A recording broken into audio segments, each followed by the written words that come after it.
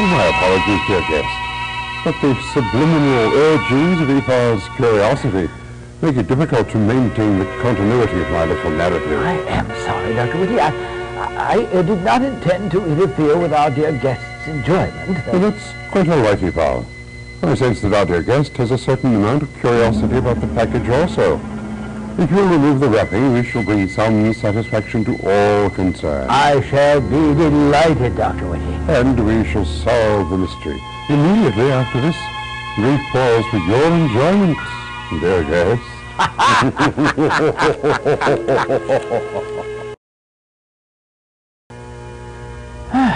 There you are, kind host, all unwrapped and ready for your inspection. A most unusual situation, Epa. I'm not accustomed to receiving gifts here at the castle, but let us investigate further. It would appear to be a bit of jewelry, Dr. Whitty. Apparently from someone who is aware of your taste in these matters. So it would seem. You are correct, Epa. It is from someone aware of my taste. Most unusual, kind host. Most unusual. And now, Epa, I have the solution to the mystery. And I shall explain to you and our dear guest after we pause for this.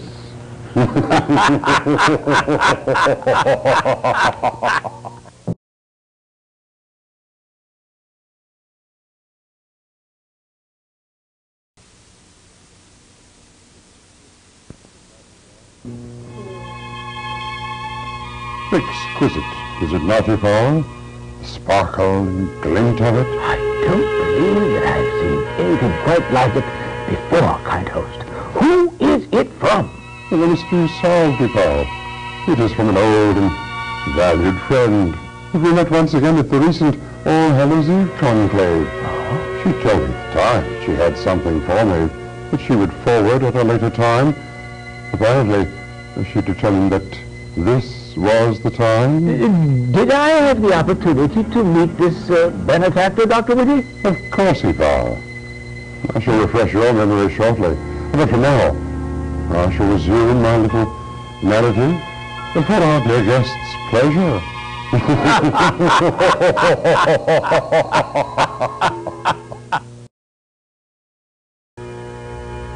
I find myself fascinated by this little gift, Epa. A quite unexpected pleasure. How is it, kind host, that you could not sense the contents of the package when it arrived? I found that most puzzling. Our old friend placed a spell upon the package to prevent any mental tampering with the package while it was en route to us, Epa. That would seem a reasonable precaution, kind host. But you were going to tell me the circumstances in which I met the sender. Of course, Epa. And I shall do just that. After a brief pause for our dear guest to enjoy this.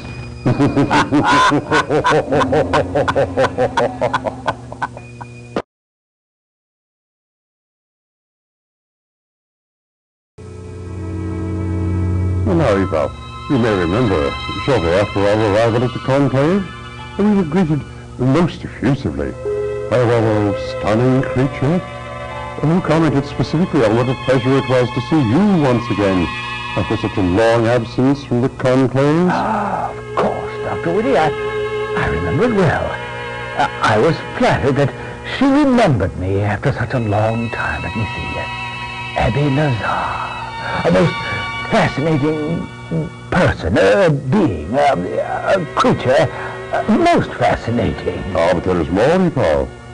However, I sense that our dear guest is a bit weary of our reminiscences, so I shall return to my little entertainment and conclude my bit of horror.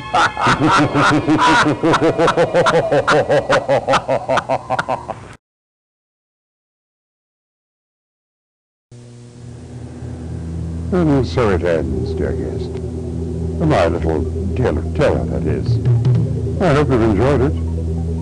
I shall tell you, and Epa, more of this newest addition to my collection, especially some of the rather unusual properties of the ring. But first, I think that we should pause for a moment or two, so that you may enjoy this, dear guest.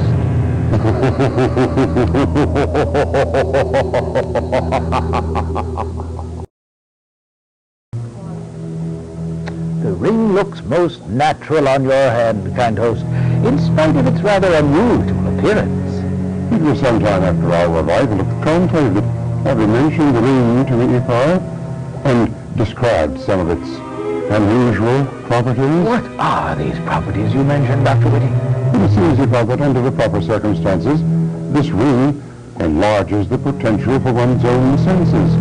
That is, it expands the mental powers of the owner of the ring, provided, of course, that the appropriate powers have been invoked beforehand. Is this, then, a form of the all-seeing eye that I have heard about for so long? Exactly, Paul.